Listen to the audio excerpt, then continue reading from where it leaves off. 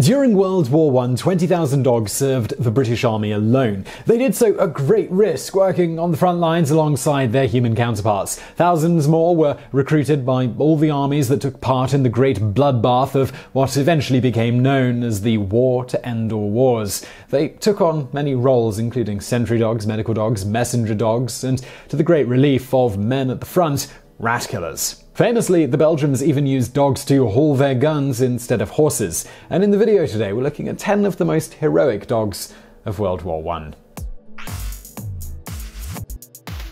Number 10. Sergeant Stubby. Sergeant Stubby has been called the most decorated war dog of World War I, but his story starts all the way back in America. When the 102nd Infantry Regiment was training on the Yale University campus in 1917, they fell in love with a local stray. When it came time to head overseas, he was smuggled on board a ship by Private J. Robert Conroy. When the K9 stowaway was discovered aboard, he was able to escape stowaway charges when he saluted the commanding officer. Thus, he was unofficially drafted into the army and went through battlefield training with the men in France. He took part in many skirmishes, even getting wounded in April of 1918. Sent to the hospital, he inspired his wounded comrades before being shipped back to the trenches. Stubby had a few advantages over his comrades. Knowing the signs of an upcoming gas attack, he was able to give his men a few minutes of warning, allowing them to put on their gas masks before the poisonous cloud enveloped them. Not just an early warning system, the dog also captured an enemy soldier by himself, and after getting separated from his unit during the chaos of war, he was even embedded with French forces for a while. When the war ended, Private Conroy again smuggled Stubby back to America and for a while toured with the dog, who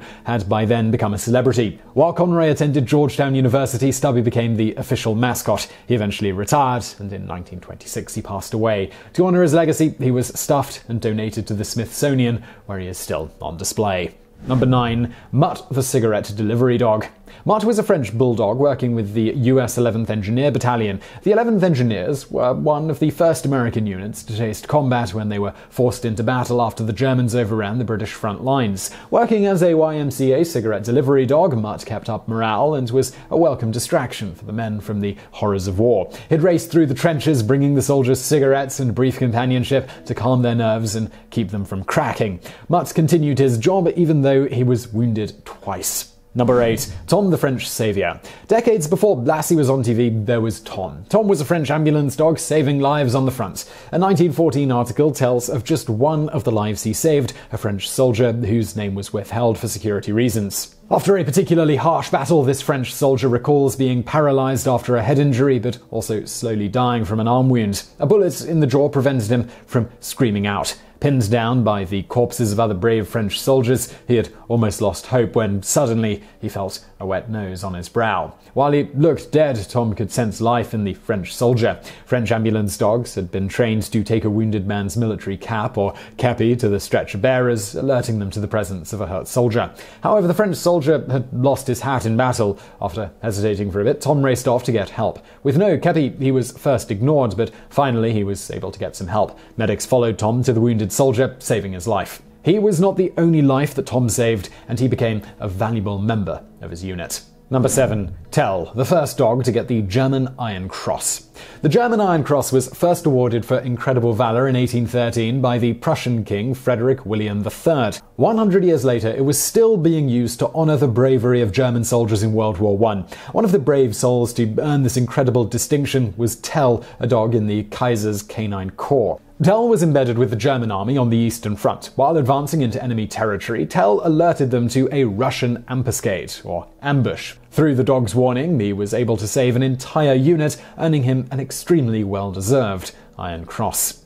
Number 6. Lassie revives drowned soldier. On January 1, 1915, on the icy waters of the English Channel, Imperial German raider SMU-24 sent 2 torpedoes into the belly of the British battleship HMS Formidable. The wounds caused by the resulting explosions were too great, and the warship capsized onto many of the survivors who were trying to swim away or escape in lifeboats. Of the 780 men who served on the HMS Formidable, 547 died at sea, including the ship's captain and his war dog Bruce, a fox terrier. The dog's body would later wash ashore and was buried with honours. It was only the second battleship of the British Royal Navy to be sunk, and the public was shocked by its loss. However, from this sorrow came the incredible story of Lassie. Rescue boats from shore started picking up survivors from the sea as well as bodies of those who had died. Local hospitals were overwhelmed, so the owners of a local hotel and pub, the Pilot Boat, offered to store the dead in its cold basement. As the sailors' lifeless bodies were stacked up, Lassie, a local crossbreed collie, took notice of one of the men. She stayed by his body and would not stop licking his face.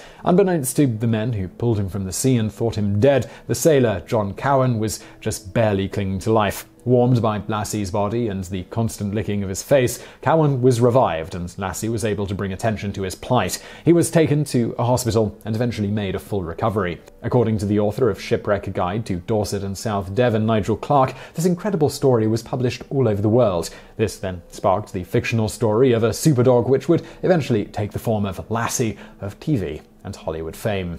Number 5. The POW Guard Dog. Dogs didn't always save lives during the war. Sometimes they were used as weapons. French officer Comte de Valchier described a camp in Rastatt in Baden where German dogs were cruelly used to chase Allied prisoners out of their beds in the morning. Then, at night, they'd do the opposite and chase the men back into their barracks. Not all German dogs were cruel. One fierce German dog was captured by the French. Refusing to leave his men's side, this brave dog stayed in the POW camp, even wearing a German uniform.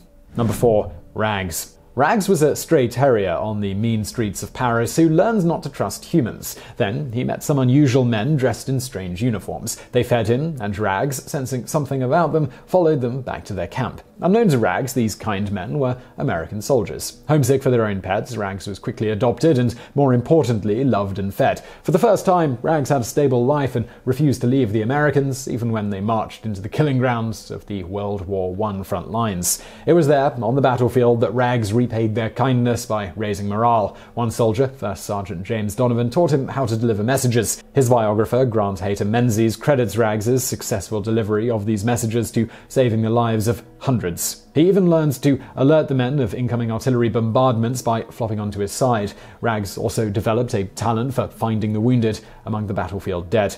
Eventually, he took too many wounds and had to retire from the front lines. He recovered and after the war was adopted into an American military family. He lived until he was 20 and was buried at Aspen Hill Memorial Park in Silver Spring, Maryland. He was buried with great fanfare and military honors. Number 3. Jack the Airedale. The British Sherwood Foresters were on the front lines in 1918 when their unit became separated and they were encircled by German forces. The closest unit was almost 4 miles away. With no messenger birds, the unit's only hope lay on the shoulders of a small soldier with shaggy black and beige hair, drooping ears, and 4 legs. Jack the Airedale. With a message safely tied to his neck, he set off to HQ. Slinking from crater to crater, he was able to avoid most German fire. Unfortunately, he wasn't a ninja and was hit once and then twice by German bullets. The last bit of the journey, he could only crawl. With every bit of his final energy, he slumped into the British trenches, dead. But the message was delivered, and a whole battalion of Sherwood Foresters was saved. Number 2. Philly. Philly, a stray mutt, first came into contact with the military at Camp George G. Meade near Middletown, Pennsylvania. Adopted by the men stationed there, she shipped off to France, where she fought in the trenches, taking wounds and even being gassed. She was an excellent guard dog, and many German trench raids were disrupted by her keen ears. Philly gained such a reputation that there was even a German bounty of 50 Deutschmarks on her head. She survived the war, and when she died at 15 years old, was stuffed and proudly displayed at the Philadelphia History Museum. Number 1. Satan the Wonder Dog. During the Battle of Verdun, Germany was following a strategy of killing as many French soldiers as possible, bleeding France white. In all that chaos, one French unit was told to stand their ground until relieved. For days, they did exactly that, but as they valiantly held their ground, they lost communication with command.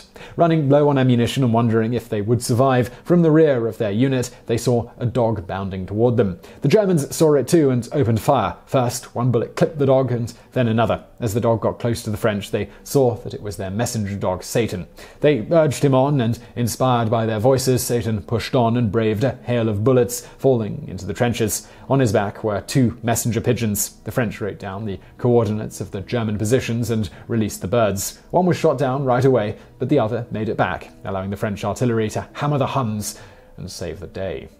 So I really hope you found that video interesting. If you did, please do give us a thumbs up below. Also, why not check out my other channel? It's called Biographics. You'll find a link to that as well as a video from that channel on the screen right now. And as always, thank you for watching.